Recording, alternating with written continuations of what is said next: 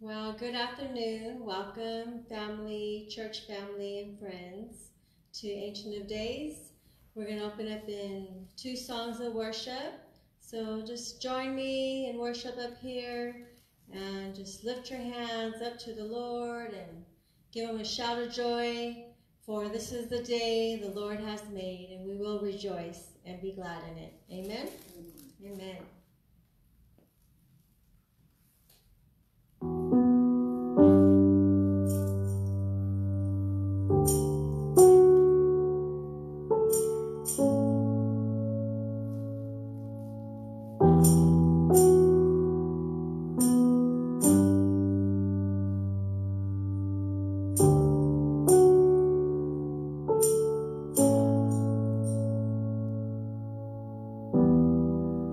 There's no greater love than this, Jesus Christ, lifted high. There's no greater love than this, Jesus Christ, lifted high. There's no greater love than this, Jesus Christ, lifted high. There's no greater love than this, Jesus Christ, lifted high.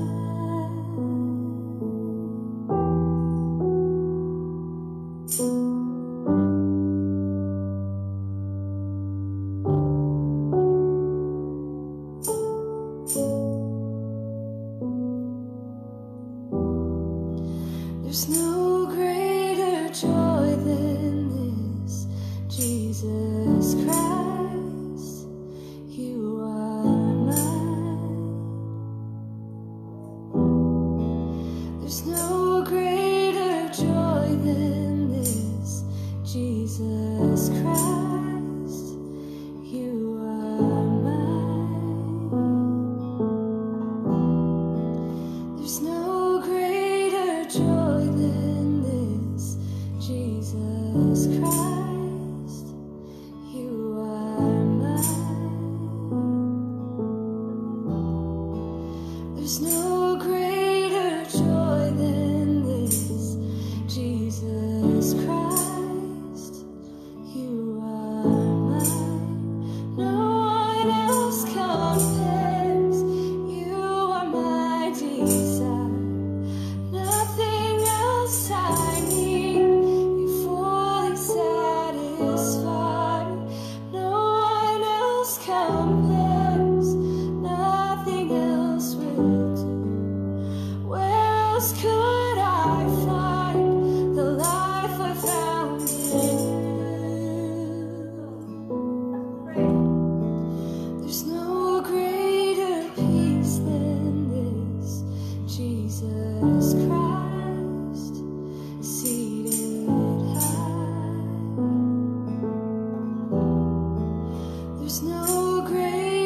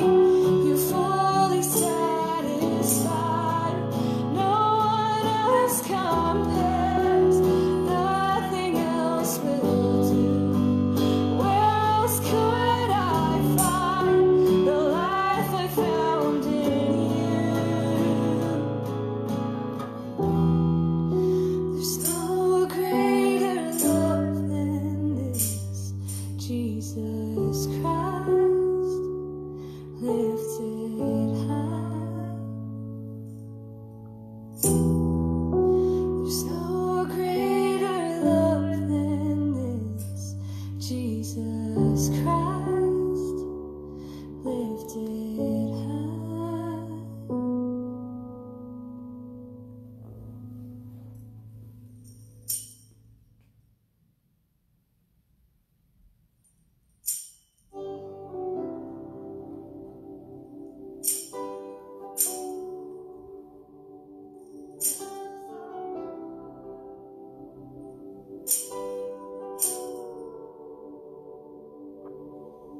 We are your children, born from your word, filled with your spirit, bought with your blood. We're one people, the kingdom set free, the holy priesthood of Christ our King. And we will sing, we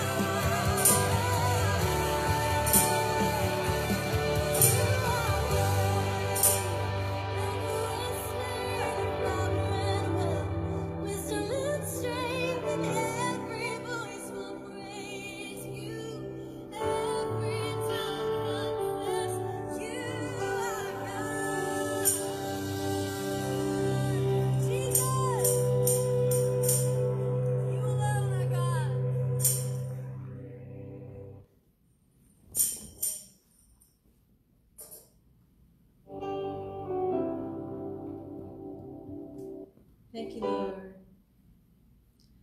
Father, you are God, and you're so worthy to be praised.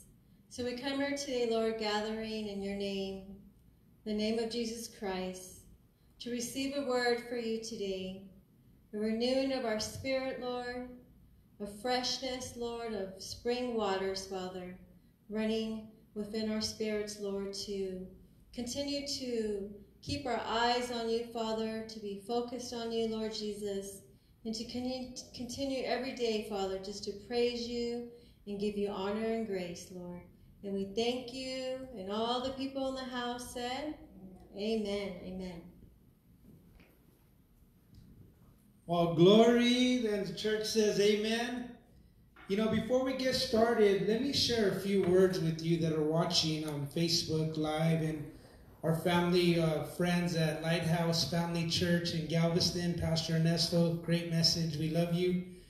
You know, I am so blessed to have an evening service because this morning I was filled with such beauty, such great, inspiring words of men of God that are just preaching the gospel of Jesus Christ. And man, I'm just filled up. So before we get started, let's pray. And as we're getting ready to pray, I want you to turn to Psalms 106. Psalms 106. Father God, as those that are watching, Lord, we thank you, Father God. And Lord, we thank you, Father God, that your Spirit is upon our land this evening, Father God, as it was this morning, Lord. We thank you for all the word that is going forth, the seeds that are being planted, those that are being touched by the gospel of Jesus Christ. Lord, I just can't thank you enough, Father God, for as we get ready to go into the Psalms, Lord, it says that your love endures forever, and we understand that, Father God, and we yearn for that, and we just ask, Father God, that we as your children continue to pray, because the word of God says that if we will pray and humble ourselves, that you will begin to heal our land. And Lord, as we stretch our hands to you, Father God, and we ask, Holy Spirit, have your way with us this evening. Allow your word to penetrate into parts that it has never been. Allow any darkness within our lives be illuminated by the light, the gospel of Jesus Christ. And most of all, Father God, we just thank you for allowing us to stand wherever or sit wherever we may be. Open up our words and get ready to have an encounter with you, Father God. And Lord, I pray and I lift up those that are sick, those that are in the hospital. Lord, we know, Father God, that your name, Jehovah Rapha, is the healer, not only of our bodies, Father God, of our minds and our souls and our spirit. Lord, we ask that we decrease so that your word may increase in us this evening. We thank you and we praise you in Jesus' name. Amen. I'm going to go ahead and read through the whole Psalms 100 and verse 6, but we're only going to go through 1 through 23. So let's go ahead and read Psalms 106 all the way through. Praise the Lord. Oh, give thanks to the Lord, for he is good, and his mercy endures forever. Who can utter the mighty acts of the Lord? Who can declare all his praises? Blessed are those who keep justice, and he who does righteousness at all times. Remember me, O Lord, with the favor you have towards your people. O visit me with your salvation, that I may see the benefits of your chosen one, that I may rejoice in the gladness of your nation, that I may glory with your inheritance. We have sinned with our fathers. We have committed iniquity. We have done wickedly. Our fathers in Egypt did not understand your wonders. They did not remember the multitudes of your mercies, but rebelled by the sea, the Red Sea. Nevertheless, he saved them for his name's sake, that he might make his mighty power known. He rebuked the Red Sea also, and it dried up. So he led them through the depths as through the wilderness. He saved them from the hand of him who hated them, and redeemed them from the hand of the enemy. The waters covered their enemies. There was not one of them left. Then they believed his words. They sang his praise. They soon forgot his works. They did not wait for his counsel, but lusted exceedingly in the wilderness. And they tested God in the desert. And he gave them their request, but sent leanness into their soul. When they envied Moses in the camp and Aaron, the saint of the Lord, the earth opened up and swallowed Dathan and covered the faction of Abiram. A fire was kindled in their company. The flame burned up by the wicked. They made a calf in Horeb, and they worshipped the molded image. Thus they changed their glory into the image of an ox that eats grass. They forgot their Savior who had done great things in Egypt, wondrous works in the land of Ham, awesome things by the Red Sea. Therefore he said he would destroy them, had not Moses, his chosen one, stood before him in the breach to turn away his wrath, lest he destroy them. Then they despised the pleasant land. They did not believe his word, but complained in their tents and did not heed the voice of the Lord. Therefore he raised his hands in an oath against them to overthrow them in the wilderness, to overthrow their descendants among the nations, and to scatter them in the lands. They joined themselves by Baal Peor and ate sacrifices made of the dead. Thus they provoked him to anger with their deeds, and the plague broke out among them. Then Phinehas stood up and intervened, and the plague was stopped, and that was accounted to him for righteousness to all generations forevermore. They angered him also at the waters of strife, so that it went ill with Moses on the account of them, because they rebelled against his spirit, so that he spoke rashly with his lips.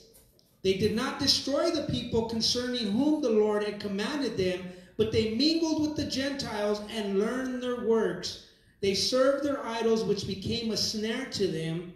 They even sacrificed their sons and their daughters to demons, and shed innocent blood of their sons and daughters, whom they sacrificed to the idols of Canaan, and the land was polluted with blood. Thus they were defiled by their own works, and played the harlot by their own deeds. Therefore the wrath of the Lord was kindled against his people, so he abhorred his own inheritance, and he gave them into the hand of the Gentiles, and those who hated them ruled over them. Their enemies also oppressed them, and they were brought into subjection under their hand. Many times he delivered them, but they rebelled in their counsel, and were brought low for their iniquity. Nevertheless, he regarded their affliction when he heard their cry, and for their sake he remembered his covenant and relented according to the multitudes of his mercy. He also made them to be pitied by all who carried them away captive. Save us, O Lord our God, and gather us from amongst the Gentiles, to give thanks to your holy name, to triumph in your praise. Blessed be the Lord God of Israel, for everlasting to everlasting. And let all the people say, Amen. You know, this is a very beautiful verse for me as I've been studying it. And as we get ready to go verse by verse, I want to share that this verse talks about God's unbroken correction. And not only his unbroken correction, but his love kindness toward the people and God's faithfulness. And that's what we are beginning to see this evening, is not only his love kindness, but his faithfulness to us, his children. See, this psalm is the dark counterpart of the predecessor. And what do I mean by that? A shadow cast by human self-will struggles against the light. And that's the problem that we have this evening, is the self-will that God has given us. If it's not walking in the light, it is walking in the darkness. So I love the way the psalmist starts off this psalm. And the church says, praise the Lord. Oh, give thanks to the Lord, for he is good, for his mercy endures forever. What a beautiful way to start your praise off, by saying, praise you, Lord. See, the psalmist begins by giving praise because of God's many gifts. And that's what I'm going to get you to understand. The title of this message is His Love Endures Forever. And when we begin to praise the Lord, we are praising him for his many gifts. And not only did he bless Israel in the time of exile out of Egypt, he is blessing us here this evening. He blessed us this morning with men going forward and giving the gospel of Jesus Christ. And we cannot be quick, church, to forget the blessings that God has bestowed upon us. The blessings that happened a year ago, a minute ago, 10 years ago. We have to go back to God's mercy, to his love kindness. And I love what the psalmist says here. Lord, your mercy is great. And you know what? And it was always great even though the people were rebellious. So he starts off by saying, praise the Lord. Oh, give thanks to the Lord, for he is good, and his mercy endures forever. I had to really look at the part, oh, give thanks to you, Lord. And what am I giving you thanks for, God? And the psalmist says, this is like a sense of pleading coming from the psalmist writing this. He's saying, oh, give thanks to the Lord. See, the psalmist was desperate to make the people understand that God is merciful, that God is love kindness, because he starts off by saying, I praise you, Lord. And then he goes on to say, I give thanks to you.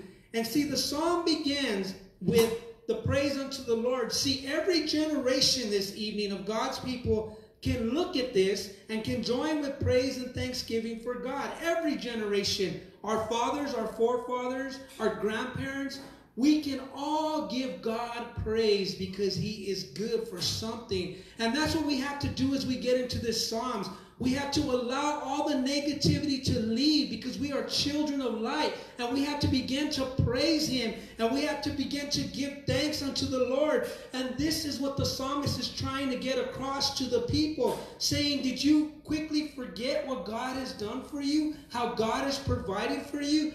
Yes, there may be obstacles in your path right now. Yes, you may be going through a storm. Yes, this may be happening, but start to give praise and start to give thanks to God, because every generation up until our generation, we need to be standing in the gap and giving him praise. And it goes on to say, not only give him praise. Why? For the Lord is good. His mercy endures forever. See, I'm simply amazed, church, this evening as I was studying the Bible, the patience and the mercy of God toward us. Some of us are so set on displeasing God. Some of us are so set on turning away from God. Some of us are so set on doing our own thing contrary to what the Word of God says. But see, as I was reading and studying, I'm like, Lord, thank you because your mercy for us endures forever. Lord, I thank you, Father God, that you have not destroyed me, even though I have been rebellious, even though I have been disobedient. And that's what came to light, and I got to say it again. I was amazed, church, how patience and mercy God has toward each and every one of us, and myself included. Because it goes on to say in verse 1, for he is good. Well, why is he good? See, it seems that through all the ages, people soon forgot the blessings that God has showered upon them. And a good example was the Israelites. When they came out of Egypt, they came out and they were happy to be freed from the slavery, from the bondage, but then they forgot that he was good and they began to complain. And this is what a reminder for not only me, but for you, church, is that we cannot fall away from God, for he is good, not sometimes, not when we want him to be all the time. And this is why this psalm really touches my heart, because it's no different from it was then when they were leaving Egypt to it is now. See, if God does not bless us right now, right here, at this time, at this minute, then we forget that he is even good, and we run after on trying to figure it out our own way. But no, let's get into the mindset that says, God, you are good. See, we don't need to go wandering away from God's plan and try to figure out our own solutions. We need to run to God, and that's why I'm focused on this psalm. We need to praise him, and we need to say, Lord, you are good, and your mercy, and there it is, your mercy endures forever. See, verse 1, I want you to underline, his mercy endures forever. See, I believe that David was the penman in this Psalms, but it doesn't say. I believe here that he's encouraging everyone to take time out as we're doing this evening, those of you that are watching us, and just to thank God and praise him, for he is good and his mercy endures forever. And see, I believe David wrote this because David was like a roller coaster. One moment he was up, he was all up in his praise, and the next moment he was flat prostrate on his face, crying out to God and say, Lord, help me from my enemies. See, so I believe that David wrote this. But when I told you to underline his mercies endures forever, I want you to understand this. The rest of this long Psalms, that we're going to go through describes God's mercy. God's loyal covenant, church. His loyal covenant of love to each and every one of us, including myself. But it goes on. He was loyal and he was mercy to a disobedient generation. As we read in Exodus, they were very disobedient. But the word endures in Greek means hupaimo. Hupaimo. And what that means, it means to remain, to stay still, to be strong, to be grounded. Hupamino means to endure, people. And this is what the Psalm says, that God endures. His mercy endures forever. We don't need anybody else's mercy for our lives. We don't need anybody else to remain by our side. All we need to do is to begin to praise God, for his mercy endures forever. What does it mean? It means to remain. See, no matter what the situation is, no matter what we're going through, if we continue to praise God in all, good and bad, God remains. Because the word says that he endures for us. His mercy is there. It is showering us. It is covering us. And the next two verses, we're going to learn God's mighty acts. Let's read verses 2 and 3. Who can utter the mighty acts of the Lord? There's a question. Who can utter the mighty acts of the Lord? Who can declare all his praises? Another question. Blessed are those who keep justice, and he who does righteousness at all times. See, verses 2 and 3 are praising God for his mighty acts. So the question was in verse 2, who can utter the mighty acts of the Lord? Think about that. In the midst of praise, the psalmist recognized that his praise wasn't enough. He, the one that wrote it, recognized that my praise isn't enough. See, God's mighty acts are so many that they are beyond description. Because of this, we can't fully declare all our praise to him. We have to remember what God has done for us. And you know, a good situation and a good way to start thinking, if you're going through a hard time right now, look back on the things that God has done for you. Look back at some of the situations that maybe some of us right now, we shouldn't be here. Maybe we had a near-death experience, but God got us through. Maybe we were diagnosed with the sickness, but we overcame that through Christ Jesus. See, when the devil tries to put you in a place of stinking thinking, where all you can focus on is the bad, start looking upon what God did, and that's what he's talking about here. Who can utter the mighty acts of the Lord? In other words, who can declare all his praises? I want you to go to John 21:25. And I want to read something for you. John 21:25.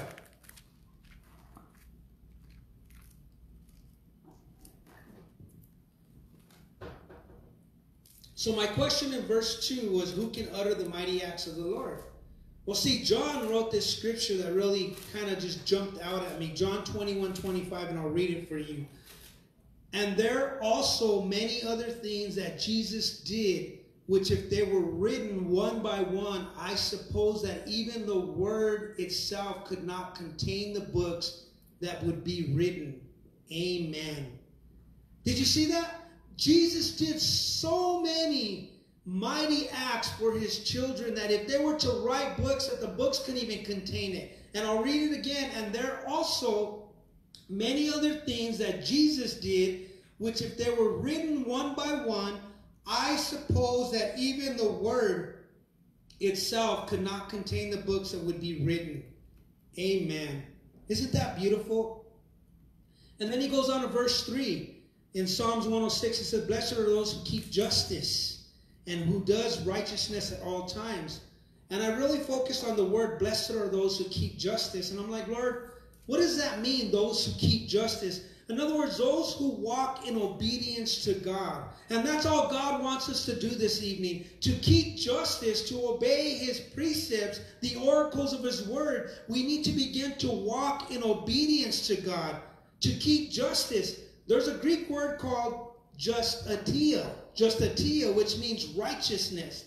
And that's what God wants us to be, righteous. See, but this doesn't mean that we are going to, we're not going to fall short of being obedient. I understand that because we live in the flesh. But the difference is, as long as we don't strive to be disobedient, as long as we don't go out there and know that you're going to be disobedient and be contrary to what God wants you to do, and you say, I'm going to do it anyways. See, we all will fall short of something in our walk, but the only difference is God knows your heart. And that's a time that we have to be quick to repent and say, God, forgive me. I blew it. I made a mistake. But if you go out willfully because you have this mindset of pride saying, I have free will, I can choose to do what I want, then guess what? This is exactly what we are. We are not justice in the sight of God's eyes. We are not righteous to him. We're like a sour grape, a sour lemon, a sour lime, that when somebody puts it in their mouth, it just gives you this nasty taste and you make this ugly face. See, we are not children. We are to be righteous. We are to walk in justice. And verse 4 goes on to say, remember me, O Lord, with the favor you have towards your people. Oh, visit me with your salvation. So now the psalmist has made a complete U-turn, and he went from verse 3, blessed are those who keep justice, to now telling God, remember me, O Lord. See, the psalmist felt that the door was open to ask God for help. And that's what we have to do, children. If you are a new Christian, if you are a grounded Christian, if you are a seasoned Christian, whatever you may be, maybe you're not even a Christian, we are to ask God to remember us, because God is the only one this evening that can give us the eternal gift of salvation. And I got to say it again. The psalmist felt that this door was open as it is for us. And I was talking to a friend of mine, and I'm like, if you go to a house that does not belong to you and try your house keys to open the door, is it going to work? And they go, no, because it's not the key to that house. I go, exactly. So how can we begin to reach up to heaven and ask for our blessings that are in heaven? Because the Word of God says that God will give you the kingdom to the keys of heaven. Meaning that you have to first be righteous in His sight. And that you have to ask God, remember me, God. You know, I too need your salvation. And the Word of God says that He gives you the master key that will open up any door in heaven. And I like verses 4 and 5. And write this down if you're taking notes. Verses 4 and 5 are one of the most spiritual and heavenly petitions that the devout Christian can bring to the throne of grace. And I got to say that again. Verses 4 and 5, we're going to read them. It's the most spiritual and heavenly petitions that the devout Christians, such as ourselves, can bring to the throne of grace. Go to Hebrews 4:16. And I want you to focus on the word, the throne of grace.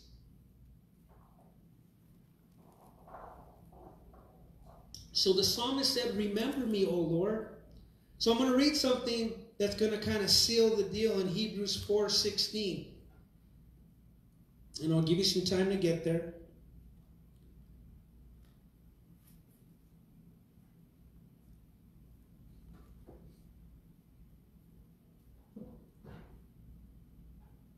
In Hebrews 4:16, catch this. Let us therefore come boldly unto the throne of grace, that we may obtain mercy and find grace to help in the time of need. See, it doesn't say let us come weakened, let us come beat up, let us come jacked up. It doesn't say that. It says let us come therefore boldly unto the throne of grace, that we, us, may obtain mercy from God and find grace to help us in a time of need. See, there is no sin or there is no sickness out there that God cannot overcome. The reason why God's not overcoming some of this is because we're not allowing Him to overcome them. Because as I said in verses 4 and 5, it talks about Christians can come to the throne of grace. And I read it in Hebrews. He says that if we come boldly, not if we come all beat up or whimpering or limping or whatever the situation, he goes, no, you come boldly unto the throne of grace, and you may obtain mercy and find grace in the time that you need it the most. Amen. And the church says, amen. Amen. So I told you verses 4 and 5 are one of the most spiritual and heavenly petitions. Let's read verse 4 and 5. Remember me, O Lord, with the favor you have towards your people. Oh, visit me with your salvation. that I may see the benefit of your chosen ones, that I may rejoice in the gladness of your nations, that I may glory with your inheritance. Did you catch that? Verse 4. Oh, visit me with your salvation. You know, it kind of sounds like the psalmist writing this is making a plea to God to say, I'm sick. Come to me. I need doctor's care. I'm not feeling good. Come to me. I need your care. And see, you know what? When the doctor visits, he comes and he diagnoses your problem, right? But listen, there are times when God has to come to us. And what I mean by that is either because we are beat up, either because we're just weak and defeated, God comes to us. And listen to what the psalmist says in verse 4. Oh, visit me with your salvation. And wherever you may be this evening, if you feel like you're that person who's just too weak to get up, you know, you just feel defeated, you have to cry out to God and says, you know what, Lord, oh, come and visit me with your salvation. And then verse 5 goes on to say, that I may see the benefits of your chosen one. I'll stop there. That I may see the benefits of your chosen one. 3 reasons I'm going to give you this evening for the requests that are given here in these Psalms. You know, considered with the honor and the glory to God. I'm going to give you 3 of them. But I want you to understand that I may see your benefits. Who are those that began to see the benefits of Christ? Who are those that began to take part of the gift of salvation? Those who have asked Jesus Christ to come into their heart. It doesn't matter the situation or where you may be. God's not a respecter of the past. He's waiting for you to make that declaration and say, God, come and visit me with your salvation. And as you welcome God into your heart, he understands that now you become one of his chosen one, because the psalmist said it in verse 5, that I may see the benefits of your chosen ones, that I may rejoice in the gladness of your nations. See, he made it personal. He didn't say that you may see. He said that I may see. And we have to understand that when we come to Christ, we need to start to cry out to him, start to praise him. And when we feel defeated and weak, ask Jehovah Rapha, which is a healer, to come and to visit us with the gift of salvation. And he says that I may see your benefits of your chosen one. So I told you I was going to give you 3 things on what this verse meant. Number 1, where he says that I may see the benefits. Catch this. Lord, I want to see your people blessed by your mighty works towards them. When's the last time that the Christian has said, that I may see the benefit of my prayers, that I may see every time that I get up and nobody's around and I begin to pray for people, Lord, that I may see. In other words, what he's saying is, Lord, I want to see your people blessed by your mighty works towards them. Never did he say by my mighty works, because that will never happen. He says, I want to see. Every time that I went to church, every time that I cleaned the restroom, every time that I was behind the scenes, nobody needed to recognize me, but Lord, you recognize me, because I made it all possible for people to come into the house of God and sit down and hear a good word. See, the church needs the servants. The church needs those that say, you know what? I don't want to be recognized. I don't want to be applauded by man. I don't want to be recognized by man. I want to do whatever you tell me to do so that I can begin to see the benefits of everything that I'm doing behind closed door. And not only will you see the benefits, it goes on to see, you begin to see people blessed, because they come into a church that is ready to go. They're able to sit down, and the pastor doesn't have to worry about anything but coming to the pulpit in prayer and giving the gospel of Jesus Christ, because the pastor should not be running around to the right, to the left, trying to make sure that the church is ready to go. No, we need servants, those who stand behind the scenes and say, Lord, I am doing this so that I may see the benefits, so that I may see those who come and become to be blessed in the name of Christ Jesus. And then number 2, that I may rejoice. The psalmist says that I may rejoice. In other words, Lord, I want to share in the joy with your blessed and your redeemed people. See, when we begin to rejoice, church, it's not when we begin to complain, because complaint brings nothing but division. Complaint brings nothing but destruction. But when you say, I began to rejoice, I've seen people who are battling cancer say, I rejoice in you, God. And you kind of wonder and say, why aren't they angry? Why aren't they mad? No, because they understand that their healing does not come from a doctor. It does not come from man. It comes from you, Lord, that I may rejoice. In other words, Lord, I want to share in the joy with your blessed and your redeemed people. And that's what we need to begin, when we rejoice.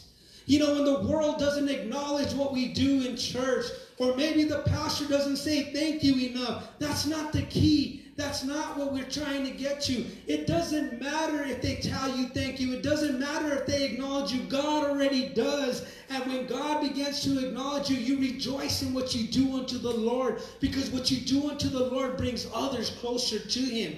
And then number 3, that I may glory. That I may glory. I'm going to go back to verse 5 before I go to number 3 so I don't lose you. That I may see the benefits of your chosen ones. That I may rejoice in the gladness of your nation. And here's number 3. That I may glory with you with your inheritance. What is the psalmist saying? That I may glory? In other words, he's saying, Lord, I want to be part of your victory and the victory of your people. See, no matter where we're at, the enemy has not contained us. No, even though he thought he shut down the house of God, little did he realize that the building was never the house of God. We are the church this evening, and he was even able to shut us down, because when we could not go into the building, we came into our homes, into our offices, into our living rooms. And you know what? Our focus was not on the building. It was focused on giving the gospel of Jesus Christ to the people. And how many people have now come to social media watching message after message, scripture after scripture on social media? You know why? Because now they have a hunger. They are yearning. And you know what? Because we have continued to persevere, that we have continued to go forward, now we're allowing the airways to saturate people with the gospel of Jesus Christ. That I may glory, the psalmist says. In other words, I want to be part of your victory, God, and the victory of your people. When's the last time, Christian, you say, I am a Christian saved by grace? Because I want others to be saved by grace. There is nothing in this world that can cause me to stumble. There is no situation that can cause me to get angry. There is no situation that I should be in fear of, because the Bible says that we are not given the spirit of fear. But you know what, Lord? Instead of that, I want to glory in your name, because your name is above every other name. I want to glory, and as I begin to glory in your name, those who have no hope, those who have gone astray, those who come back to the church, they too can begin to glory in your name. As we all glory in your name, God, guess what? We have victory. And not only do we as individuals have victory, God's people have victory. So go to verse 6 of Psalms 106. And he goes on to say, we have sinned with our fathers, we have committed iniquity, and we have done wickedly. And this one really got me, because we have sinned with our fathers. And talk about digging into commentary after commentary and just asking God to prayer. So Lord, give me some nuggets, not that come from me, but give me something, Father God, so I can present to your people. And you know the crazy thing about it is, people don't realize how difficult it is to be a pastor, because we are the guarders of the sheep. We guard the sheep, and we have to feed the sheep, and we have to nurture the sheep. And that's why when we present a message, we can't just come and say, okay, the Bible says be ready in season and out of season. No, we have to study. We have to dig deep. We have to pray. We have to fast. We have to do things that most people, other Christians, aren't willing to do. Why? Because we don't want you to settle for a pork chop when you can have a filet mignon. Does that make sense? Verse 6, we have sinned with our fathers. The psalmist acknowledged the perpetual sinfulness of Israel. So what he's talking about, including that of his own generation, because he goes on to say, we have sinned with our fathers. So he's looking at the sin, the continued sin of Israel, but he's also looking at his present generation, and there is no difference. Catch this. The psalmist is confessing his sins before the Father. He is also saying that his ancestors have sinned and were forgiven. See, all have sinned and come short of the glory of God, right? We praise him for that. We Christians are forgiven of all our iniquity. Not even one person aside from Jesus has ever lived on this earth perfect. We understand that. But the only difference is, there's a difference between falling and habitual. Habitual means that you continue to do it because you want to do it. Falling just means if you trip over something, you fall on your face, but you get back up and you repent. And this is what he was telling me. Our hope tonight in Jesus. Why is our hope in Jesus? Because he took the sins from us, from a sinful generation, and he traded it for righteousness. And God began to clothe us in the righteousness of Jesus Christ. I got to say that again. He took the sins that did not belong to him, the sins of his generation, to the sins of our generation. And what did he do? He traded it in for his righteousness. And then God began to clothe us in righteousness of his son, Jesus Christ. So right there is victory, people. And we have to remember that God is the one that gives righteousness. When the enemy says that you are sinful, that God doesn't love you, I'm here to tell him, no, he took my sin and he clothed me in righteousness. We have all sinned with our forefathers. And I got to make you understand this, our fathers. See, the father's sins are often reflected on the children. And I understand that. And I'll give you a story because I come from, counting back this morning, 6 generations of alcoholism. And I was the 6th generation, and thanks be to God because of his mercy and his grace that I'm no longer an alcoholic. But see, I was the 6th generation of alcoholism. My dad passed away of alcoholism. His dad, and generations and generations. So those sins were passed on to me as a child. And I got to say that again. The father's sins are often reflected in their children. That is why it is so important this evening that we break the cycle, church.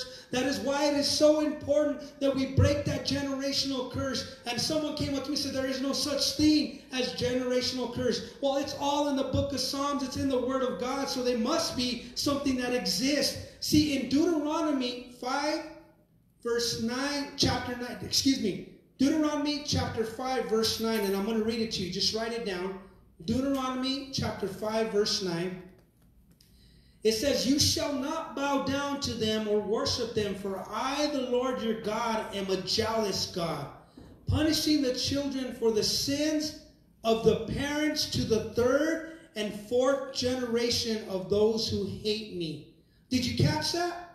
I'm going to read it again to you. You shall not bow down to them or worship them, for I, the Lord your God, am jealous God, punishing the children for the sin of the parents to the 3rd and 4th generation to those who hate him. That's just one scripture about a generational curse. And that's why it's important that you watching, if you're not walking according to God's word, you need to make a decision this evening.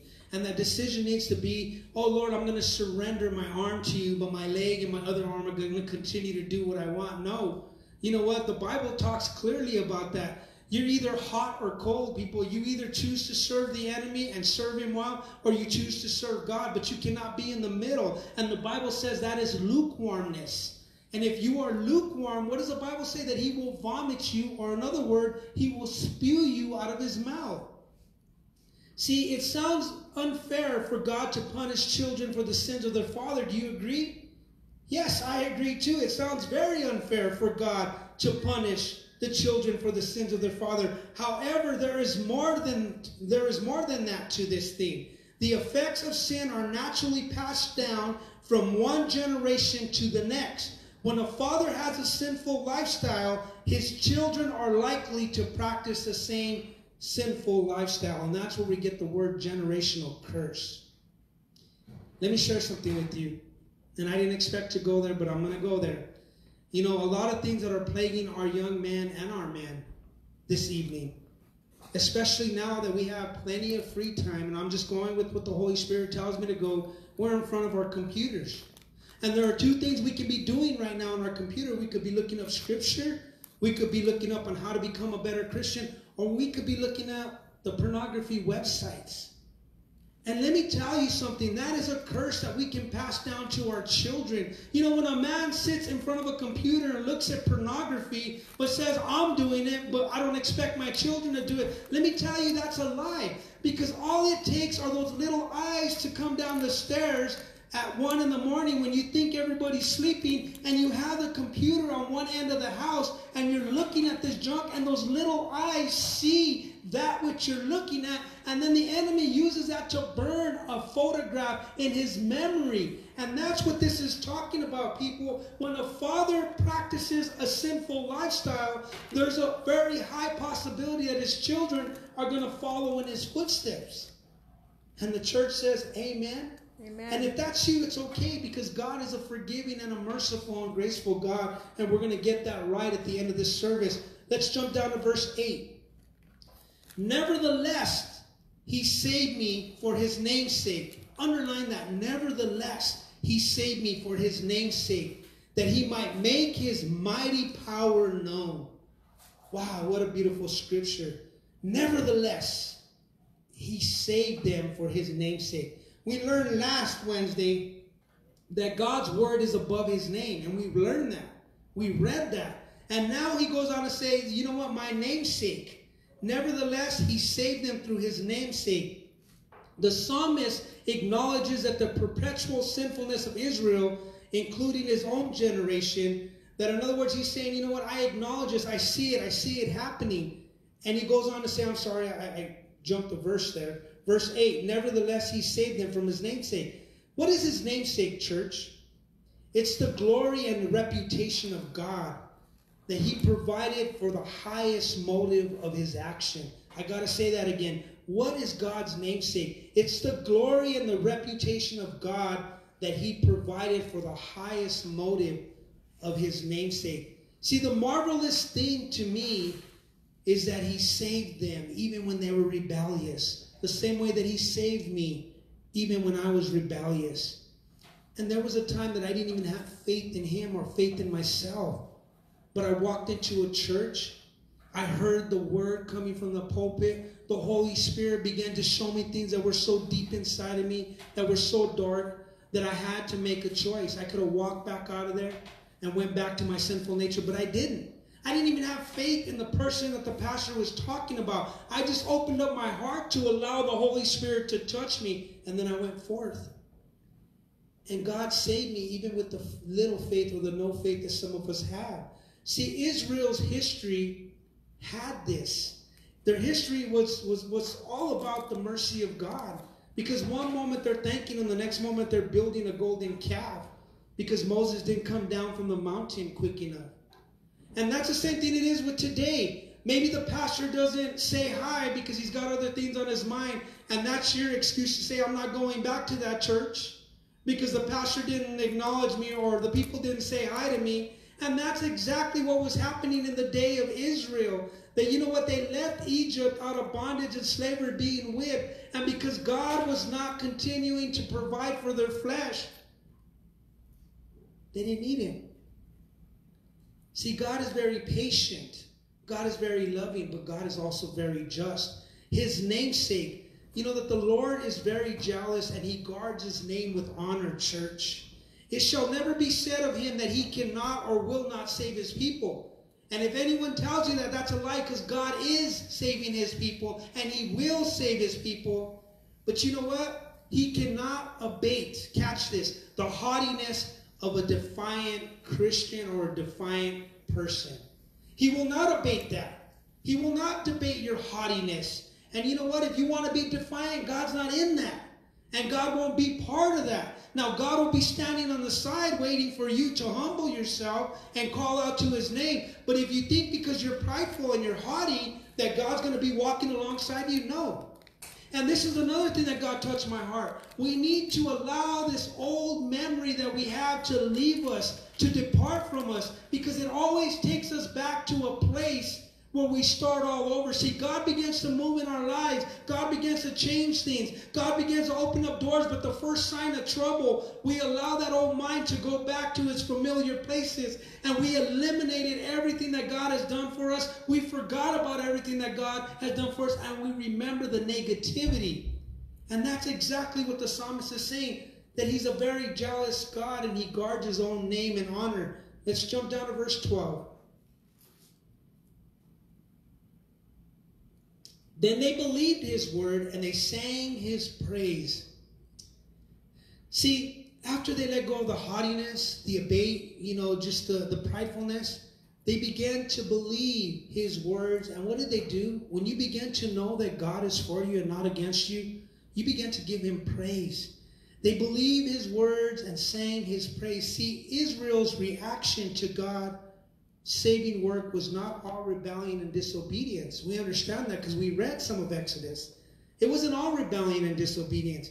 There were times where they trusted God's word and they praised him in song. And that's what we are in the book of Psalms. It's about singing praise unto the Lord.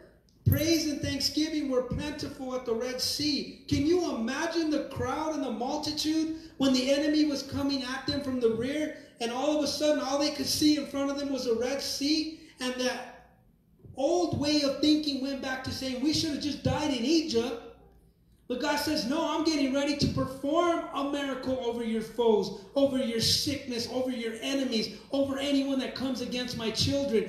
And see, they were going back to, there were more graves in Egypt. Why didn't we just die there than die out here in the wilderness? And Moses, through the grace of God and through the might and power of God, parted the Red Sea.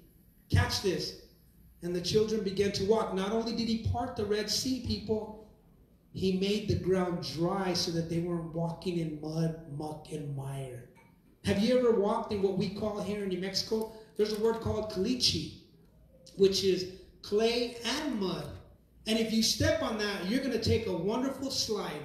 You're not even able to walk on that. But see, not only did God part the Red Sea, he says, I'm going to go above and beyond that. I don't want my children walking in muck and mire no more. I don't want them walking in their old familiar ways. I'm going to tell the ground and command the ground because I have dominion over it to dry up.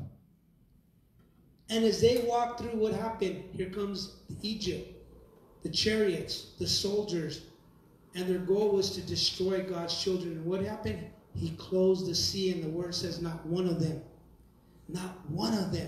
survived. Verse 13. After they began to praise him, verse 12, I got to take you there again. They believed his words and they sang his praise, right? So now we know they're praising him, but what does verse 13 say?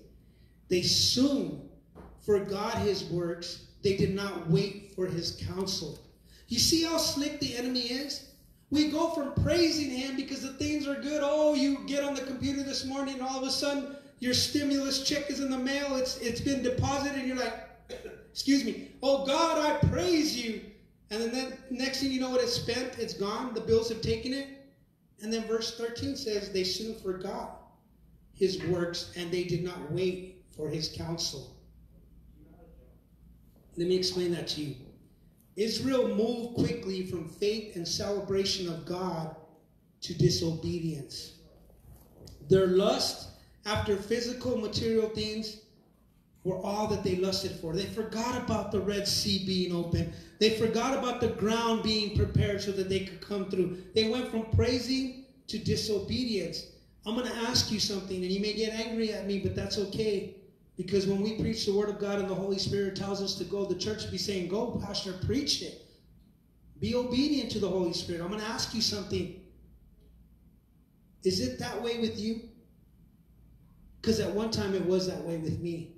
I went from praising him to being disobedient to him. I'm going to ask you the question again. Is it that way with you that are watching us this evening? That you have gone for praising him? I even had a person tell me, oh yeah, I got the stimulus check, praise be to God, but I want another one. I'm like, well, guess what? It was money that you didn't even have, right? It was money that wasn't even available to us. I'm almost ready to close, but I want to share this with you.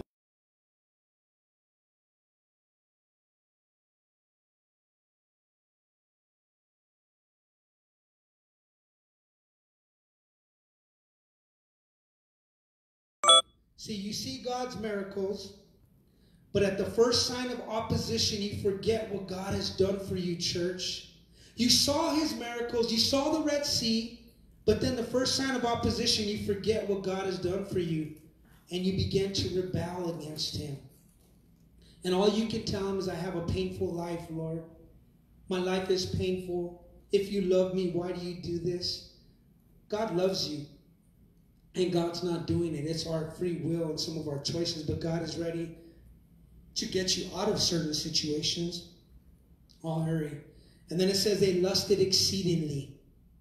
See, when God saves you, we begin to sing praise to him. But we can't forget his deliverance, people. So they lusted exceedingly. The word lust in Greek, and I'm going to mutilate this, is epithumia. Epithumia, which means yearning for, longing, having a desire, having a craving. And it's often a negative quotation. We understand that connotation. We know that. It's to yearn, to long for. See, the devil wants us to long and to yearn for the things of this world, but God says, no, they're not yours. I got something better for you. And then verse 14 says, but lusted exceedingly in the wilderness, and they tested God in the desert. See, write this down in Psalm 78:18.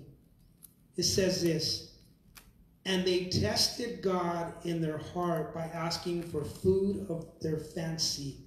They tested God for asking for food of their fancy. See, the psalmist in verse 14 says this. You know what? Yes, at one moment we're testing God because we want what the flesh wants. The same way the Israelites did. You know, they tested God with their unbelief. And they even doubted his ability to provide for their needs in the wilderness when they saw everything that God did for them. And verse 15 goes on to say, and he gave their requests, but sent leanness into their soul. This is what I want you to catch as we get ready to close. He gave them their request in Psalms 106, verse 15, but sent leanness into their soul. What does that mean? See, God affords us great means for our increase. You know, God gives you so much, and he provides so much for you, but the only difference is he will even put you by green pastures full of nutrients, and full of nutrients for the body and by a running river. But not here in this case. He said he gave them their request. Instead of giving them the fat of the lamb, he began to give them lack of the fat of the lamb. A good Psalms to read is Psalms 23. Talks about that. You know, therefore it is a shame for God's people not to grow and not to bring forth fruit. See, we understand that the prodigal son and Lot are two examples in the Bible where they received what they wanted, but it began to ruin and destroy them. And then the last verse that I close in, we talked about all this disobedience, but I'm going to give you something. As we get ready to close in worship, and I'm going to come back up. Verse 23 seals the deal. Therefore he said that he would destroy them had not Moses, his chosen one, stood before him in the breach to turn away the wrath, lest God destroy them. There was a Moses that stood in the breach, and that's why, Christians, it is very important for you this evening to stand in the breach of those who are lost, those who are defeated, those who have no strength, those who have lost hope. Because what does the word breach mean? Breach means that it is a wall. It's a military term, meaning that it's a wall. And what it did is it gave an area where the enemy couldn't penetrate. They stood in the breach of the wall, willing to give his life towards a coming enemy. Are you standing in the breach? Are you standing in the part where God wants you to stand because there's some family member that needs you?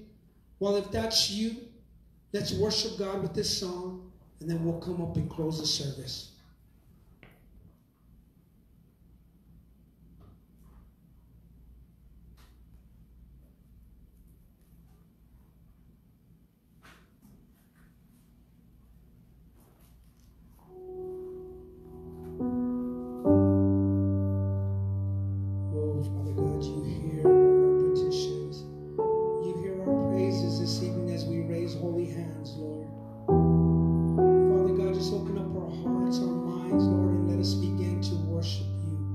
Because you are worthy of our worship, Father God.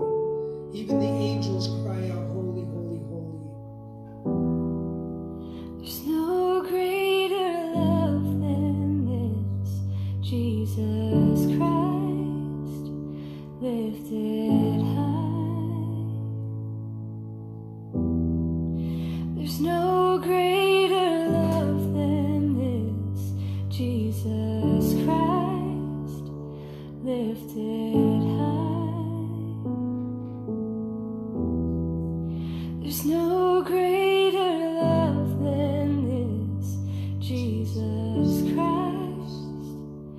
lifted high. Love you, Lord. There's no greater love than this, Jesus Christ, lifted high. Yes, Lord, we worship you. We worship you, Lord. We love you, Father God. We stand in the breach this evening, Lord, for your children. There's no greater joy than this, Jesus Christ, you are mine. There's no greater joy than this, Jesus Christ, you are mine. There's no greater joy than this, Jesus Christ, you are mine. There's no greater joy than this, Jesus Christ, you are mine. No one else compares, you are my desire. Nothing else I need, you fully satisfy. No one else compares, nothing else will do. Where else could I find the life I found in you? There's no greater peace than this, Jesus Christ, seated high. There's no greater peace than this, Jesus Christ, seated high. There's no greater peace than this, Jesus Christ, seated high. There's no greater peace than this, Jesus Christ, seated high. No one else compares, you are my desire. Nothing else I need, you fully satisfy. No one else compares, nothing else will do. Where else could I find the life I found in you? No one else compares, you are my desire. Nothing else I need, you fully satisfy. No one else compares, nothing else will do. Where else could I find the life I found in you? There's no greater love than this, Jesus Christ, lifted high. There's no greater love than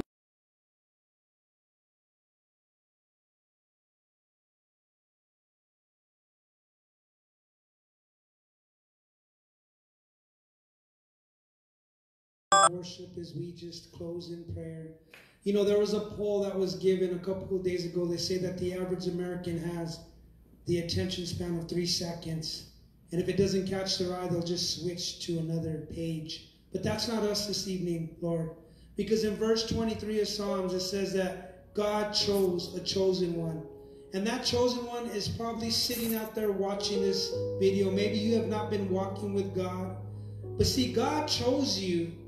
And he chose you from before the earth was even founded. Before you were even in your mother's womb. Why?